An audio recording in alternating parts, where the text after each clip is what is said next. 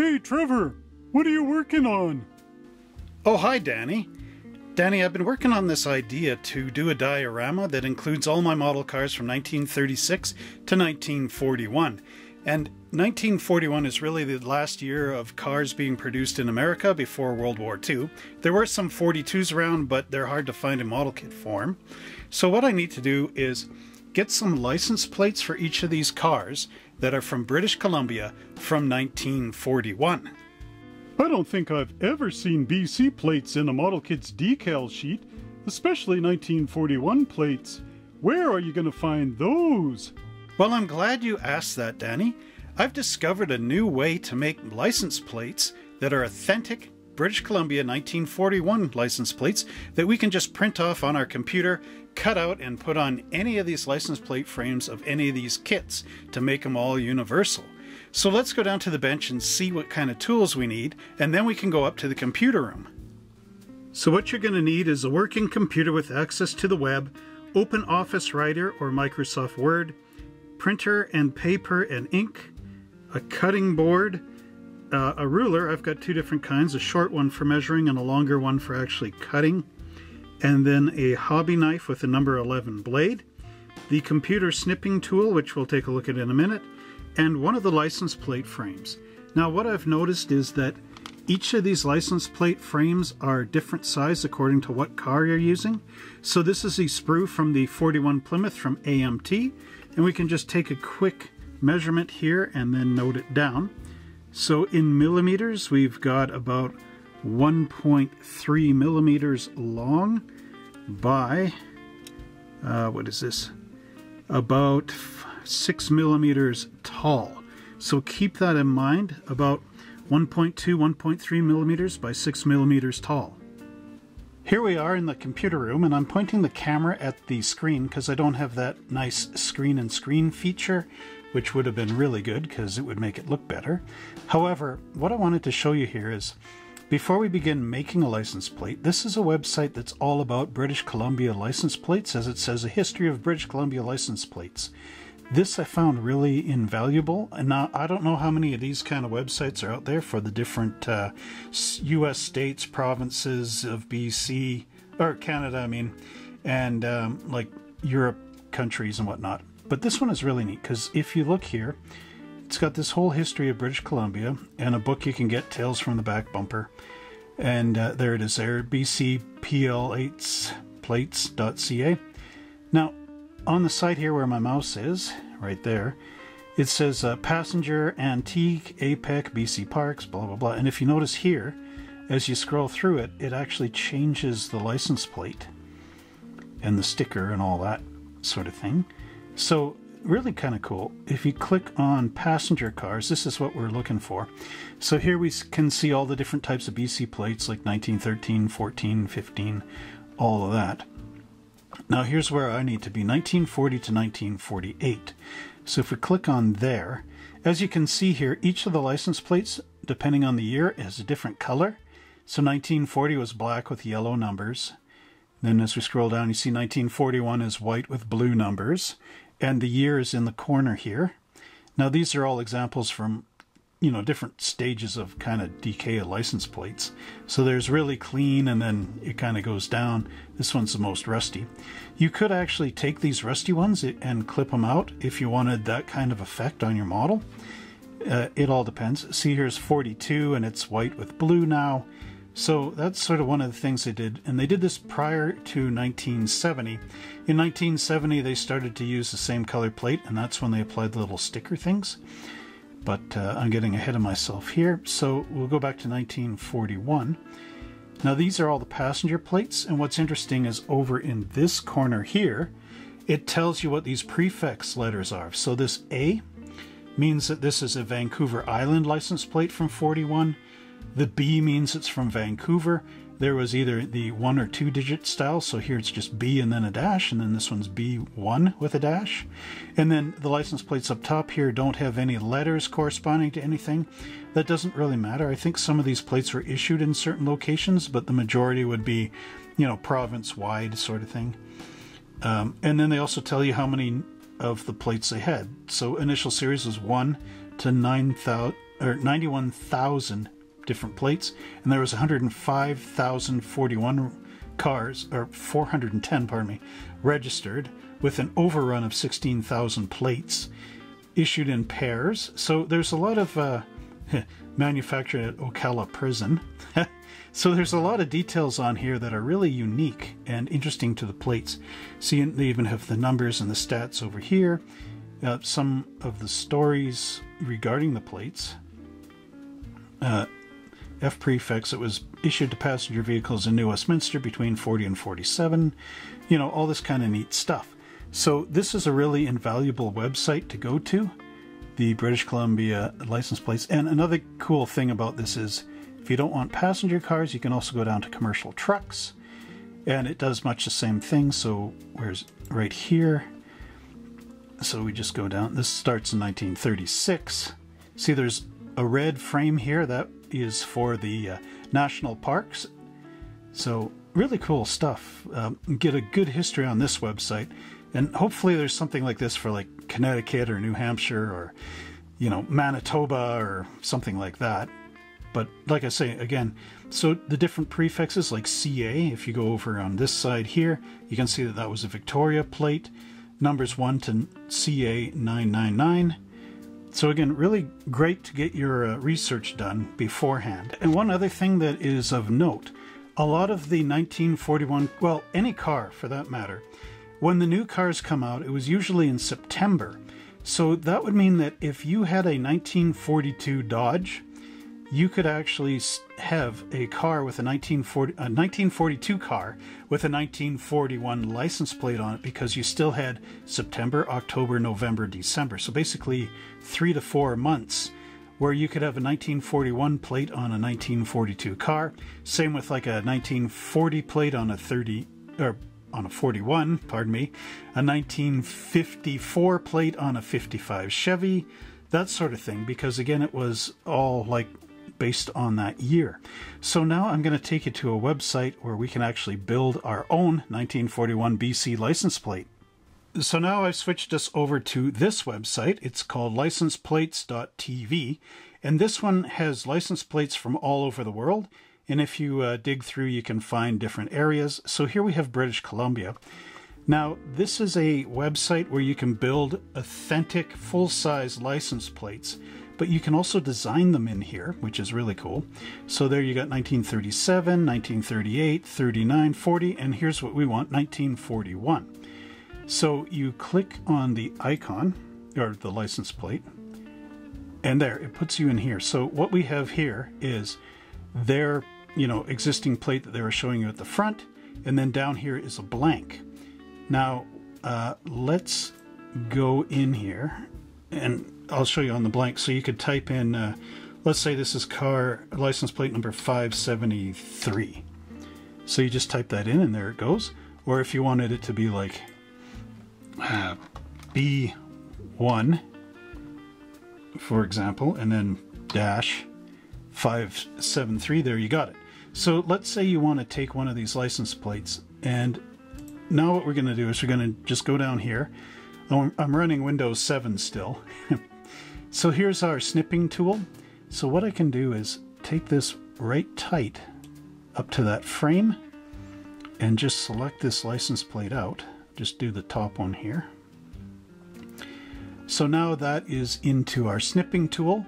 So you go File, Save As, wherever. I want to put it on my hard drive. Go into the Model Car Garage. And then what I'm going to do is go down here. So I've already got this one. I did it before. See, 2534. So if I go, I'll just overwrite it. So I'll go Save. Yes, I want to replace that. So there it is. Okay, so now that's as simple as what that is. So we can turn this off, our snipping tool. So basically what you do is you just snip these out. Okay, so now we'll go to the next step. Here I've opened up Open Office Writer, which is what I have. This is my word processing program. And what I found is that actually, if you use a word processor instead of Paint or something, you actually get a sharper image in here with these plates. So that's what I've done. Now, as you can see, I've copied a lot of these little plates and reduced the size. These ones are Alberta ones from 1959, same as these. These ones are scaled at different sizes, same as like down the split here. So you see 7, 7, 7, 7, so that's for the front. So these ones I scaled up for that Plymouth license plate frame. These ones are for the 40 Ford from AMT. Sometimes you'll find different sizes, so you almost have to scale these license plates for each of the frames. You can't really depend on one size fits all, because I found that something like the 65 Pontiac from AMT, these plates will fit into the Chevy frames, but they won't fit in the Pontiac one, you know, because they're too small. They look like they're out of scale, you know, this sort of thing. So you really have to figure it out. So what we can do here is I'll add in a plate. So if I go Insert, Picture, from File. So I want to go down here again. Let's see. So there's all the different plates. So let's, I've already done this one, but let's grab this one. I'm going to open it up. There, you can see it's really big. So what we want to do now is we want to go, click on the picture, and you go down to Picture. Now here it says width, and you notice it's in centimeters. So millimeters are, of course, a division of centimeters. So if I go, it was 1.13, and then the height is 0.6, because it was 60 millimeters, or yeah, 6 millimeters by whatever. So anyway, okay, so there it goes. So now you can see that it's reduced itself, and if I can grab it and move it, yep, there we go. So I'm going to put it down here into a neutral spot. Boom. And there's our plate. Now with the white plates, you want to make sure that you snip around that frame so that you can find it when you print this thing out. But basically, that's really what you're doing. You're just copying off one thing and rescaling it. Now, this website does have a lot of license plates that you can build, but you will notice that sometimes there are missing years. So this one is 1948, and then the next one is 55. So we're missing 49, 50, 51, 52, 53, and 54. So you may ask yourself, okay, well, where am I going to find those, right? So what you can do is you can also go to this website here, Acme Licenses.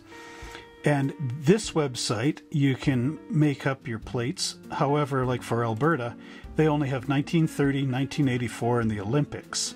So I do prefer to use the other one. So there's a 1930. And again, you just snip this out with a snipping tool, put it into the word processor and resize it. So this is another place you can go to, but again, it's very limited in the web or the plate design, unlike licenseplates.tv, but even then they don't have everything. So what do? You can easily Google plates. So here is 1941 for Alberta. What you want to do with these is you want to find somebody that took a picture of the license plate and scanned it in here and put it up for an image.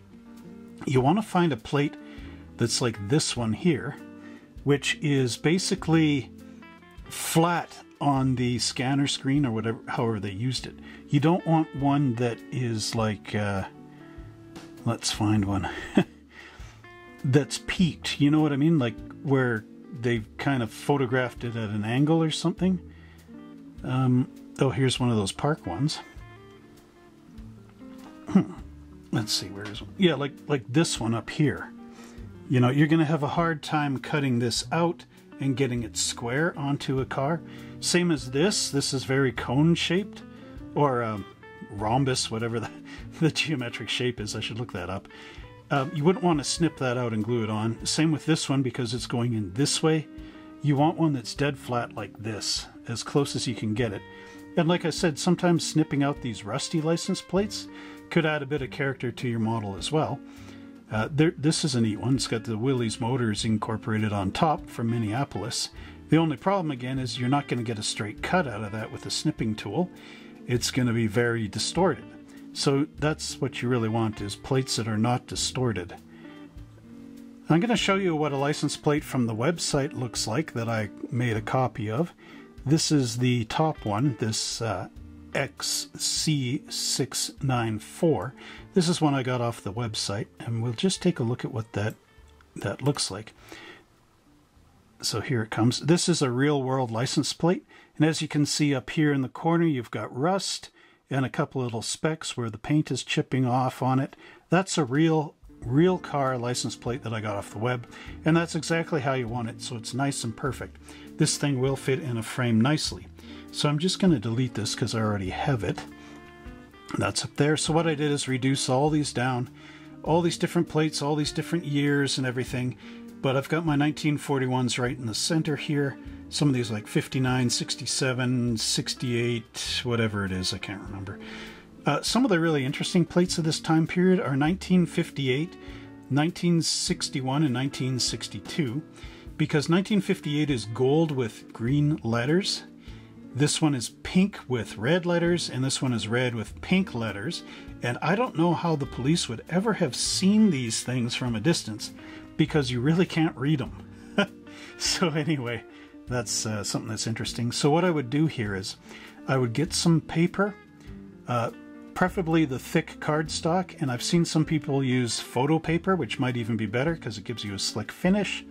You just go down to print, and then the print menu comes up, select your printer, and then punch the print button, and all this will print out on paper. So we'll go down to the bench and we'll see what that looks like. So here I have the license plates that I printed out originally. This is just from the test demo, and the only reason I'm showing these is because I actually had some pretty good ink in the printer at the time, but I did start to run out. And here's what it looks like with the ink running out. So it's not quite the nicest, but it is still pretty good up along the top here. These are all those Alberta plates that I printed out. And now what I would do is take this piece of paper and move it over here for a minute. Okay, so I'm going to take my hobby knife, and of course take that off. Now on the one side, these are the 1.13 millimeter, and these ones are 1.12 by 5.5. These are by 0.6. And one thing that I did note about this, these are the lowest number plates for that year, so like 7. I think number 4 is the lowest that they actually have found. And then of course these move up a little bit. And then these are the high number plates. And then commercial plates with the C's and the C7s. Those are of course different regions in BC. And then we have National Defense, ND. So these would sort of be like home defense military stuff, which is 1941 of course. And then we've got Medical Doctor, PN 374. Now, the medical doctors used to have license plates like this, but they got rid of them later on because people were figuring out that medical doctors were carrying like certain drugs in the cars. So there'd be a lot of break and enters from desperate people looking for, I guess, the next hit or whatever. So they got rid of the PN license plate pretty much after the war. And then PW is Public Works. So those would be like municipal vehicles and that sort of thing. Now what you want to do, of course, is take your ruler. We're just going to move this around a little bit. There's that 2584 one again. 2534. One thing that is nice about that program is it does have the correct font for that year. So I'll just take my ruler, my straight edge, line it up under the bottom of the license plate, and then cut my knife through it. This is a little bit of a cardstock paper that I'm using. It's a little thicker. I hope I'm getting this okay. I can't really see. I'm probably making a debacle of this thing. Anyway. Here we go. So this is basically all I'm doing. I think I'm cutting it crooked. It's okay. So there's my license plate out. Doop. And I'll just move this out of the way. And now I can bring my license plate frame back in. This is from the 41 Plymouth. So let's just grab that. Now what I would do is put a little bit of crazy glue on the back here. I forgot to mention that in the tools you need. And then I would carefully glue it onto that frame. Now you notice that the frame is actually a little bit wider than the license plate. Now you could do one of two things. I could glue this on and then cut the frame a little narrower on each side, Or I could just try to take the license plate and maybe go 1.14 millimeters and hope that it spreads it out a little longer. But I don't know. I mean, the other thing to do is paint that black and then glue the plate on. So it does look like the plate is actually attached to a frame. But as you can see, it's not too distant off the edges, so that's always good. Hey Danny, check this out. This is a 1964 AMT Chevy Impala kit that I built when I was maybe about 16 or something like that.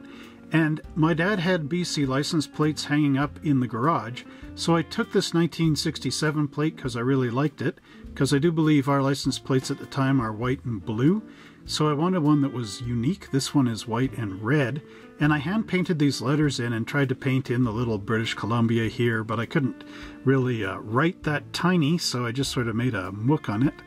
And this is what the license plate looks like that I've just printed off. And I made a duplicate of it with the proper BC thing, so you can see quite the difference. So if I just put it on there, I can glue it in place, and it would look like an authentic car from British Columbia from 1967. Well, that's really cool, Trevor. Well, I hope you enjoyed that video and that you find it helpful in designing and creating your own license plates for whatever year that you choose. So don't forget to like, subscribe, and share this channel with all your friends and family if you found it helpful. Pound the notification bell so that every time I make new videos, you're the first one to see it.